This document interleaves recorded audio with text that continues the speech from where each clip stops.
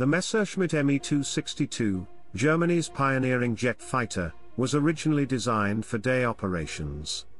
However, the dire circumstances of World War II necessitated its adaptation as a night fighter. The relentless Allied bombing campaigns created an urgent need for effective nocturnal defense. With its superior speed and advanced technology, the Me-262 had the potential to intercept enemy bombers under the cover of darkness. Engineers modified the aircraft to include radar systems and additional seating for a radar operator, transforming it into a formidable night fighter. This adaptation aimed to counter the Allied advantage and protect critical German infrastructure during nighttime raids. Although the Me-262 was not challenging for experienced pilots, it had unique characteristics that made training difficult for beginners with limited flight time on piston aircraft. The 262nd Test Team in Lechfeld focused on developing new technology.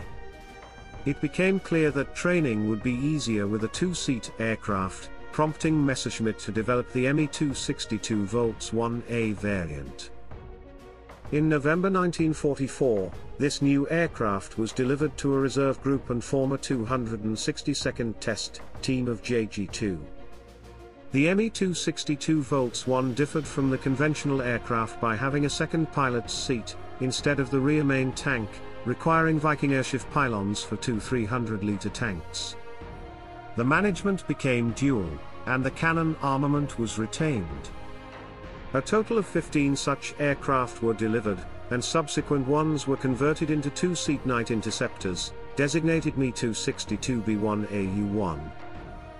The potential of the Me-262 as a night interceptor was demonstrated in tests at Reichlin in October 1944 by Colonel Hajo Hermann and Lieutenant Behrens on a Me-262A1A equipped with deer antlers antennas, from the Liechtenstein locator SN2 FUG-220. After successful tests, it was decided to convert the Me-262B1A into a temporary night fighter, adding the FUG-218 Neptune locator and the FUG-350 ZC Naxos direction finder. Before the Me-262B1AU1 appeared, an experimental night fighter unit formed under Major Gerhard Stamp, used conventional Me-262A1A aircraft, with wild-boar tactics. Known initially as Team Stamp, it was later renamed the Welter Team under Lieutenant Kurt Welter. In February to March 1945, the team received the first two Me-262B1AU1 aircraft for Berlin defense. In April, the unit was redesignated 10th NJG-11, and remained the only night fighter unit armed with about a dozen Me-262B1AU1 fighters. While the Me-262B1AU1 was a conversion of a training aircraft, the Me-262B2A was designed as a true night fighter, expected to enter service mid-1945. The first Me-262B2A received a locator similar to the Me-262B1AU1 and flew for the first time in March 1945. The deer antlers antennas reduced the maximum speed by 60 km per hour, a problem solved by the Morning Star antenna in the aircraft's nose, which increased speed by 50 km per hour. Ultimately, the FUG-240 Berlin centimeter range locator, with its minimal increase in air resistance, was chosen. By the Third Reich's collapse, the Me-262B2A with the Berlin locator was in the final assembly stage.